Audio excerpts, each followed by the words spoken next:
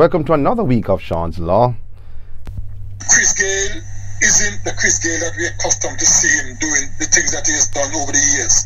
Obviously, he's 42 years of age. The reflexes must slow down. Eye-hand coordination is not the same. And he hasn't really produced any magic for quite a while.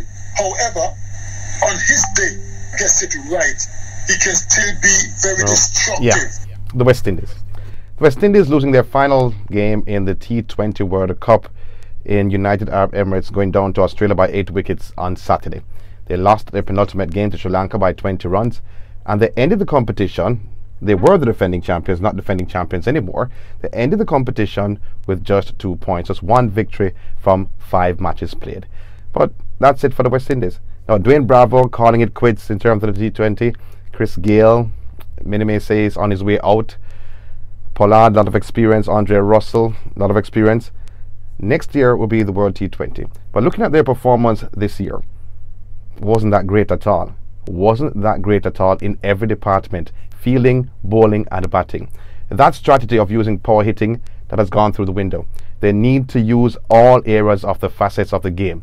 You need to know how to run singles. You need to know how to run twos along with the power hitting. That power hitting won them 2 titles back in 2012 and 2016. That's great. However, the game has transitioned. The game is moving away from that power hitting, with that involved per se. Not power hitting alone, but runs in terms of twos and singles and power hitting, and know when to do it right. The West Indies learned a lot in this World T20. Hopefully what they've learned they can implement next year at the next T20 World Cup. But I'm thinking that some of the players that you've seen, apart from Bravo, may not be on that team next year.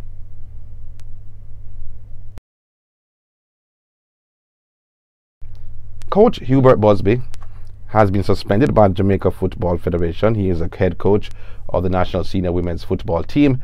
Suspended by the JFF on Tuesday after a meeting was held. It was said it would have been held with him, but that did not happen. Actually, they held their meeting at the JFF and they suspended his services. Now, allegations were made back in 2010, 2011, but it resurfaced in the Guardian newspaper that happened last week, that he made sexual advances while he was recruiting a player. That was back in 2010, 2011 when he was the head coach. Now the argument is coming up about the suspension of that individual, and also suspension without pay. And persons are saying, or some persons are saying, that if you suspend a man, why suspend a man without pay? Alright, if you make a decision to suspend someone because of whatsoever reasons they are, you can't be with pay. What is a suspension? And a vacation the man gone upon. Seriously, on a vacation, you suspend the man. Whether it's right or wrong to suspend the individual, you make a decision to suspend the individual, so guess what? It has to be without pay. The other thing, you suspend the individual. It had to be done. When you look at the entire case, and I'm not saying he's guilty, but it has to be investigated. The JFF has passed it on to FIFA for the investigation to happen. And it doesn't stop there. Oh yeah, the league itself is investigating the Vancouver Whitecaps if they did the right thing, because he was not the first coach allegations were made against at that club. But guess what? You look at the case in terms of what the young lady said, and because of what the young lady said, you can't say, okay, push it aside. No, you have to do your investigation. And maybe, just maybe, the Me Too movement and all, with everything that's happening now, you have to put him aside to make that investigation happen. And while that is being done, if he's found that, hey, he's not guilty, you gave him that money while you were putting him aside, giving it back. If he's found to be guilty, well, that's that. But you have to make that decision. And I'm agreeing with JFF for him to be suspended. I'm agreeing with JFF not to pay him at all.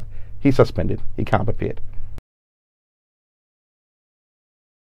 Big up my shirt, big up Jamaica, big up my country. Well, guess what? November 16 is the day Jamaica will play USA in that FIFA CONCACAF qualifying match in that 8-team round. And Jamaica needing the points. Jamaica government has actually come on board in terms of support, in terms of allowing 5,000 persons locally to be in the national stadium for that match. 4,000 in the bleachers, 1,000 in the grandstand. But it would be more than 5,000 in the stadium though, because You have more persons in terms of officials being in there, and then you'll have persons from the United States will be allowed in there. Don't know what 100 to 400 tickets or so.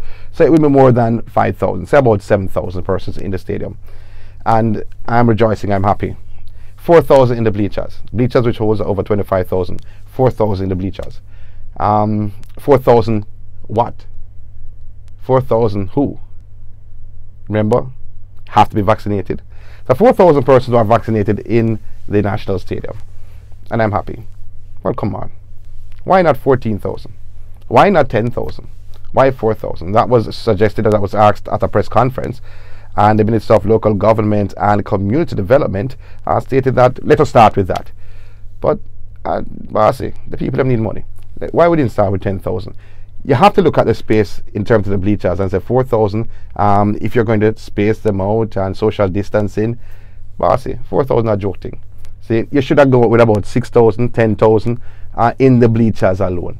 You understand? Because persons are clamoring for tickets. A long time now, persons don't want football live and the national team, and they go up against USA. Boss, a big match. I think that should have been more than 5,000 people in the national stadium. If you want to say 1,000 for grandstand, fine. 4,000 for the bleachers? No, sir. More than that. Need more than that.